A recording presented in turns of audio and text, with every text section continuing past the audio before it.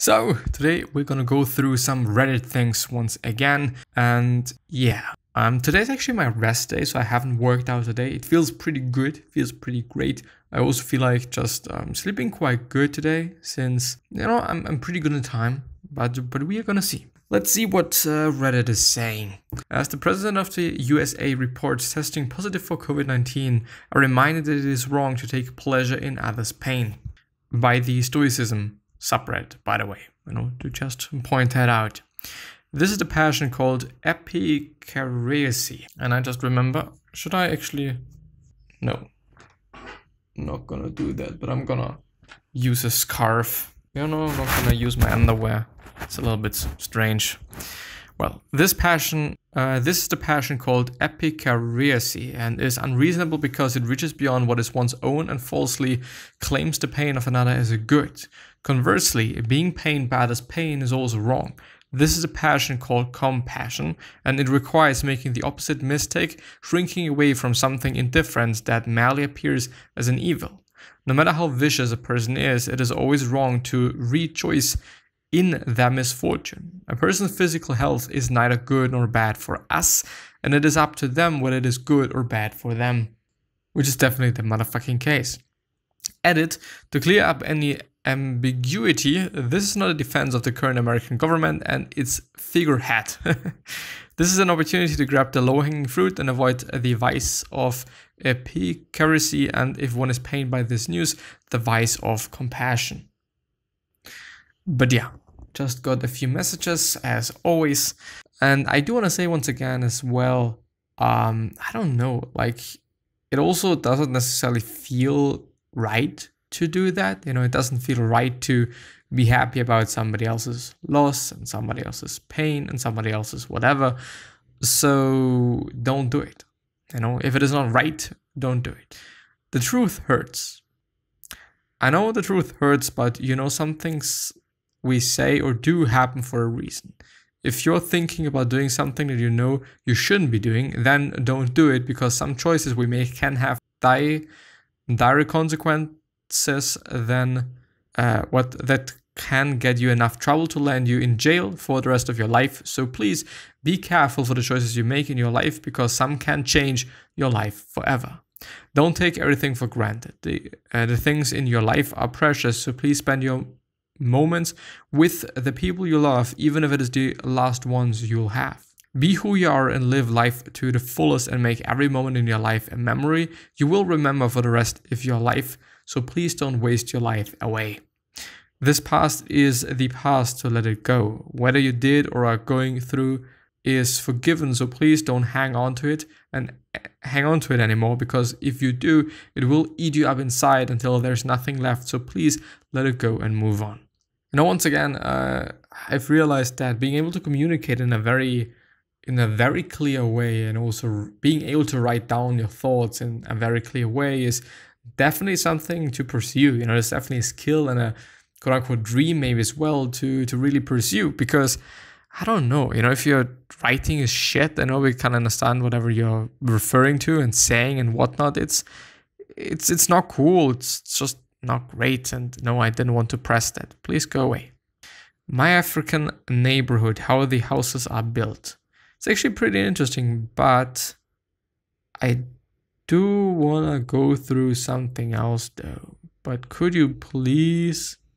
Well, let's do it differently then. Let's do it like that, because it hopefully is working. I don't know if it is, but I think so. Tomorrow I'm actually, I think, gonna buy myself a lamp.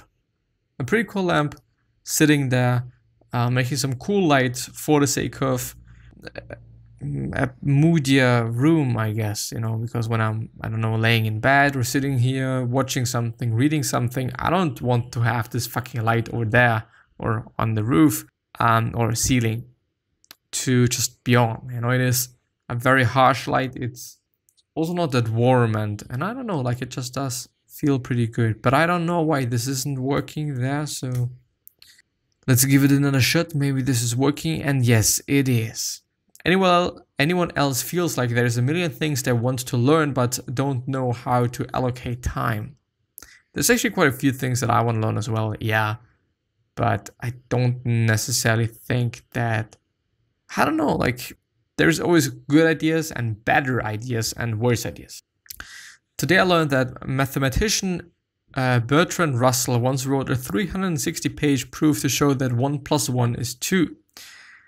Said infamously long proof is found in his seminal Principia Mathematica, which, despite its acknowledged importance in the study of the foundations of math, is so complex and obtuse that it is rarely used today. It is a strange thing, you know, how can you write 360 fucking pages about 1 + 1 is 2? But apparently, I guess, we're able to do so. Today I learned that the Chinese army has been training 10,000 pigeons to provide support to the military's communications in the event that war renders its modern technology unusable. The pigeons, flying at speeds of up to 75 miles or 120 kilometers per hour, are being trained to carry loads of up to 3.5 ounces or 100 grams. Which is quite something. Like 100 grams is not nothing. I mean, 100 grams of TNT or some other explosive is dangerous. Really is.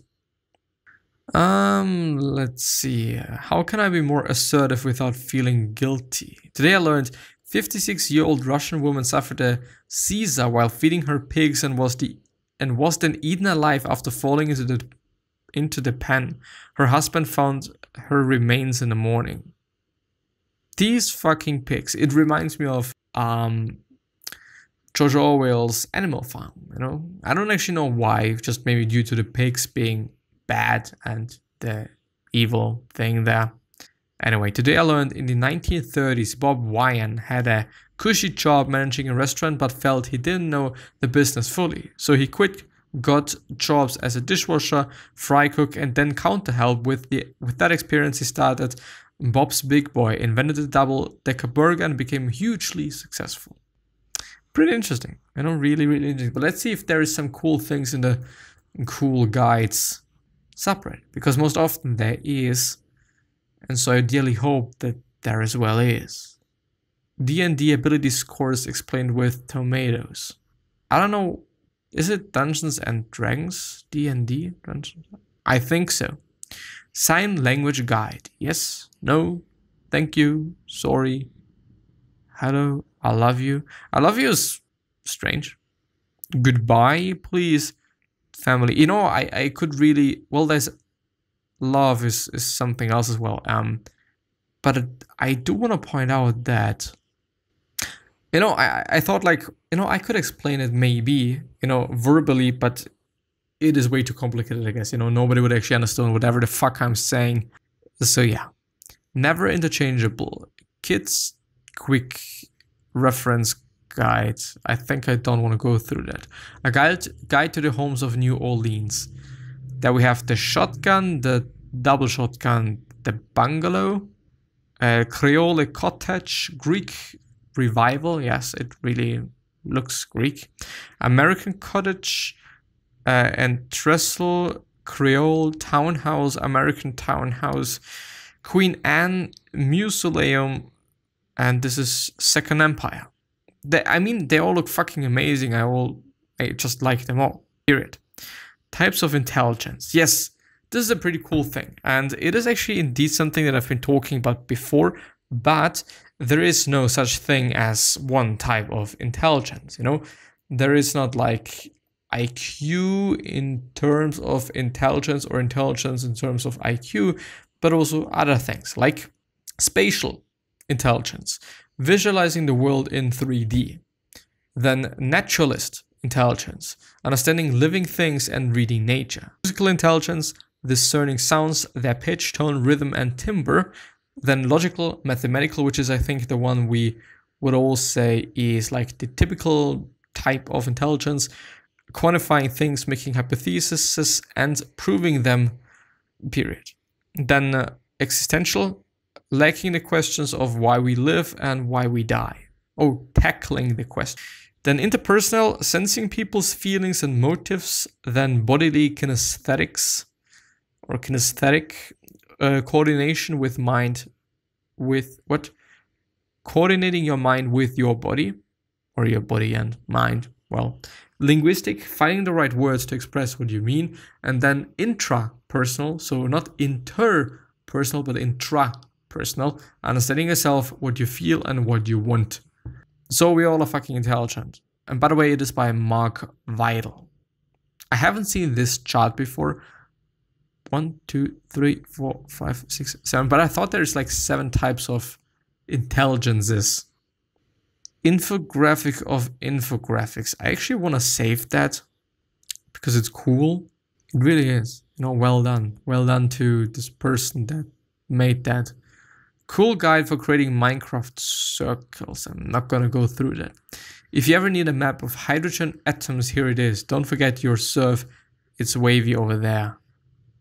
Well, I don't necessarily think that I ever will need that. Guide to choose your shirt and fit. Let's see. It's, by the way, for men. I know I should point that out. Need more room for comfort, want more definition. So we're going to go for comfort. There's your fit is regular. Generous cut, relaxed armholes and fuller sleeves. Looking for narrower look. Your fit is slim. Tailored cut, higher armholes and taped sleeves. Then athletic, which apparently is a thing, which is for more definition. Contoured cut, fitted at the waist, fuller sleeves. Yes, definitely fuller sleeves. Well, I don't like the athletic one. I do like the slim one the most. There's also the extra slim. Body enhancing, extreme slim fit, extreme sleek, extreme modern. Well, everything is extreme, but I don't actually like it that much. I kind of feel like it is a bit over the top. But I don't know, like it could just also be me, of course. But let's see. Know the difference between a panic attack and an anxiety attack for yourself, friends, family, and co-workers. Panic attack. Symptoms are more intense and can cause a major disruption in your day, characterized by 4 or more of the following symptoms.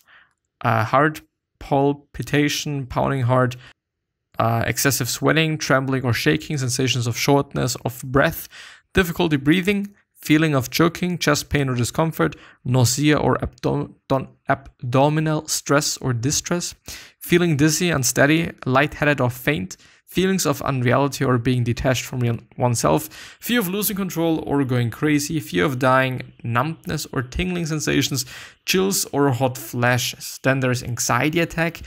Anxiety intensifies over a period of time. Stress may reach a level that is overwhelming and feel like an attack. Symptoms of anxiety may include muscle tension, disturbed sleep, difficulty concentrating, fatigue, restlessness, irritability, increased startle response, increased heart rate, shortness of breath, dizziness. Symptoms may be persistent and very long-lasting. The very long-lasting point just doesn't make it better. Very long-lasting. You know, if you already just, I don't know, read that, it sounds like you don't want to have that. How do you want it cooked? Blue rare patty has heart of fire. How much snow does it take to cancel school? Actually, not that much in the southern parts of the United States, but in the... What? Are you fucking kidding me? Any snow? There is actually, in the very southern parts, if there is any snow, school is gonna be cancelled. I mean, yeah, okay, fine, but why? Then there's like 30 centimeters, 15 centimeters, 8 centimeters, 2.5 centimeters, which is, I don't know. It's also nothing quite, but anyway. How much animals sleep in 24 hours? Oh, there's like a chart in... The brown bat is sleeping like 82.9% of the fucking day, which is 9.9 hours. And the lion, by the way, as well, 13.5 hours. I mean, it is just one chunk of muscle. Quite. A lion and tigers and all these big cats, actually. Yeah. The Schmidt pain index. Reaching from Asian needle ant to the warrior wasp. Let's see. Asian needle ant. Brachyponera chinensis or whatever. Nightfall following a day at the beach. You forgot the sunscreen. Your burnt nose lets you know. Index 1. Ferocious polybia wasp. Polybia rejecta. Like a trick gone wrong, your posterior is a target for a BB gun. Bullseye over and over. Pain index 1.5.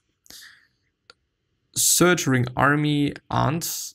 Echiton burkelli or something. A cut in your elbow stitched with a rusty needle. This is a explanation. Pain index also 1.5, but it actually sounds way more like painful than the first one or the upper one. Honey wasp, spicy, blistering, a cotton swab dip in habanero sauce has been pushed up your nose. Pain index 2. Nocturnal hornets, Provespa sp dot or period. Rude insulting, and amber from your campfire is glued to your forearm, and it's 2.5. By the way, there is some channel and I don't know what it's called. I forgot about it, but there's a guy and he's testing out all different stings from different animals, and it really hurts. Of course, it does, but he tries it out and he just tries it. And yeah, anyway. Giant paper wasp, they're gods and they do throw thunderbolts. Poseidon has rammed his trident in your breast. 3. And is also called Megapolistes SP. The velvet ant. Explosive and long-lasting, you sound insane as you scream. Hot oil from the deep fryer spilling over your entire hand. Pain index 3, the velvet ant.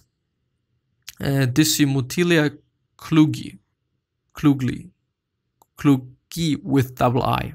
I don't know. Bullet ant, Parabonera clavata. Pure intense brilliant pain like walking or flaming charcoal with a 3-inch nail embedded in your heel. Pain index 4. Tarantula hawk wasp. Pepsis SPP. Blinding, fierce, shockingly electric. A running hair dry has just been dropped into your bubble bath, a bolt out of the heavens. Lie down and scream. And the last one is the warrior wasp. And this, by the way, is by the History channel, which, at least in my point of view, is having a really cool logo. But anyway, warrior wasp. Sino Ecaseptentrionalis. Torture, you're chained in the flow of an active volcano. Why did I start this list? Pain index 4, by the way. But yeah, I think I'm going to end the episode there. I really hope that I've been able to just share some things that are of interest to you. But yeah, I wish you the best health, happiness, and all success, and also hope that you're going to remind yourself and you're going to be remembered, which basically means your legacy, and basically means just being a nice person, and then being remembered as a nice person, which is a pretty fucking cool thing. 3 other questions that we have you are, why are you here, what are you trying to change, and what is bothering you the most? These 3 questions are hopefully going to show you your purpose, and maybe even a business idea, which is a pretty fucking cool thing. Yeah. One last thing that I'm having for you is, what could you essentially say to another person that is indeed going to change their life? Because I totally believe that we all can say something, we all can communicate something that is indeed going to change somebody's life. And yeah, with that being said, I'm hopefully going to see you next time, and bye-bye. Please take care of yourself, your family members, and every one of your loved ones, and your friends. So bye-bye. Have a good one, and thank you from the bottom of my heart.